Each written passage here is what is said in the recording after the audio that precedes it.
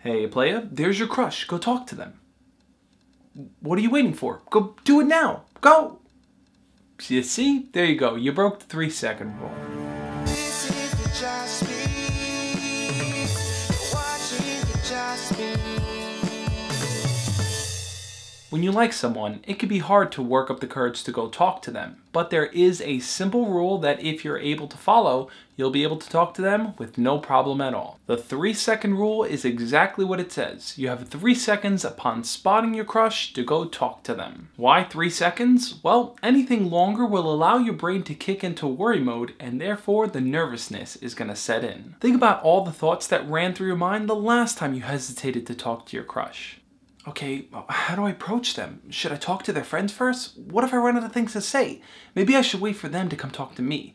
No. What if this is just not the right time?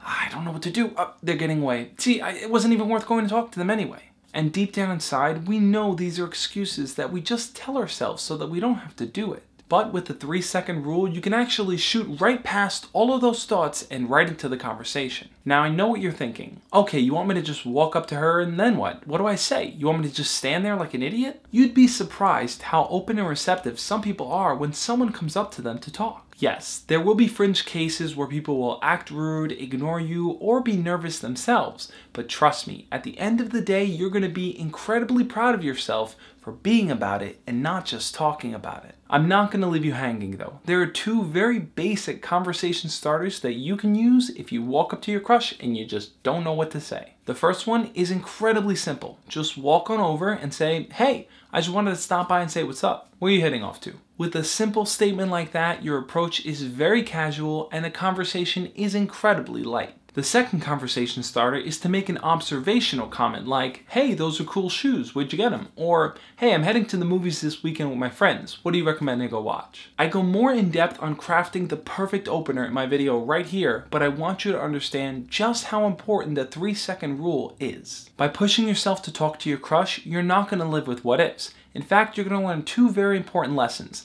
the ease of starting a conversation and how to deal with rejection. Both are 2 sides to the learning coin and you'll only learn them through practice. But I want to know, what do you guys think? Do you think it's impossible or too hard for you to approach your crush in 3 seconds?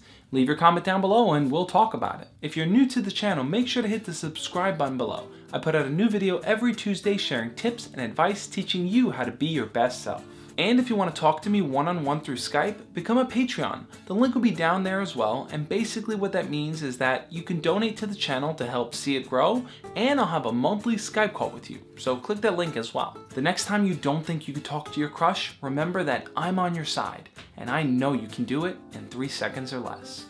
As always guys, love and peace.